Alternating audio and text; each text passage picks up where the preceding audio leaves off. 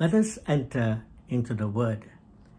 In today's Gospel, taken from Mark chapter 10, verse 28 to 31, Jesus tells us, "Amen, I say to you, there is no one who has given up house or brothers or sisters or mother or father or children or land for my sake and for the sake of the gospel will not receive 100 times more now in this present age, houses and brothers and sisters and mothers and children and lands with persecutions and eternal life in the age to come."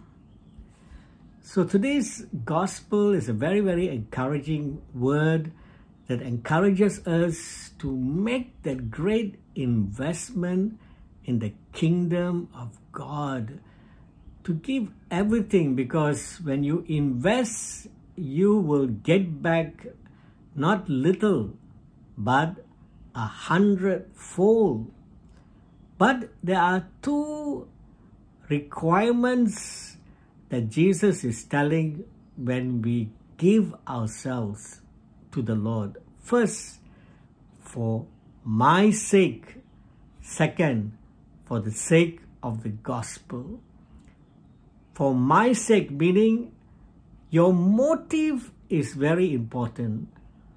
Why are you giving up something as an act of sacrifice or some service that you're doing? What is your motivation? I remember when I was journeying in this discernment time before becoming a deacon, one of the things I noticed journeying with Bishop Sebastian was he was trying to see what was really my motive in wanting to be a deacon.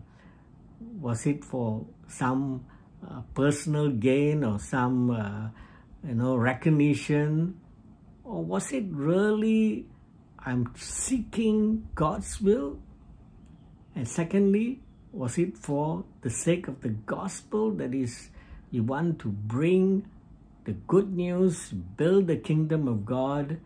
So brothers and sisters in Christ, the blessings will come in so many ways. I was at first afraid to be a deacon, but one night I got up with this thought in my mind: give and you shall receive.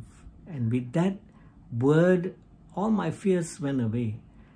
And so I can see blessings in so many ways, not just material blessings, but spiritual blessings. Even in moments of trials and difficulties, everything becomes a blessing because God has promised it. And when God promised, He will be faithful. So let's be encouraged.